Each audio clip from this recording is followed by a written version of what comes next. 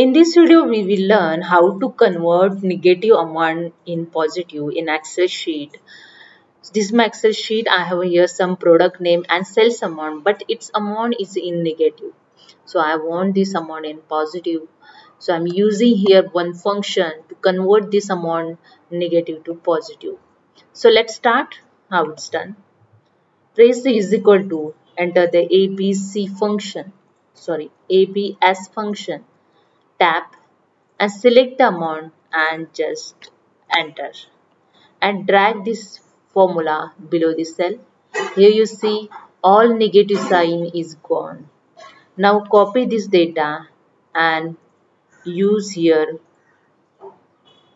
Ctrl Alt V to paste special value and click on OK. That's it. Here you see all negative amount convert in positive.